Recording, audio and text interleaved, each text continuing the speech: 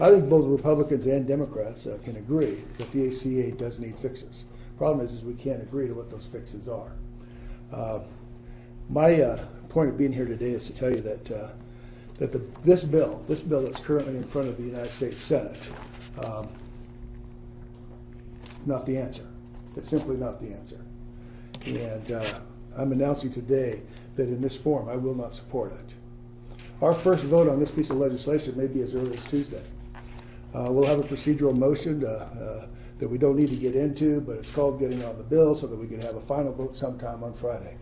I'm just telling you this, if this is the bill, if this is the language of that procedural motion on Tuesday, I will be voting for it.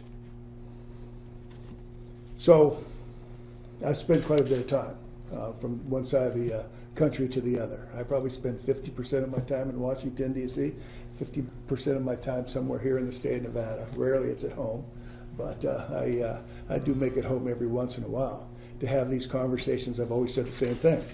I've always said the same thing. If you want my support, on legislation, on health care that fixes the state of Nevada, that supports these people that are on expanded Medicaid, you got to make sure that the Republican governors that have expanded this Medicaid sign off on it.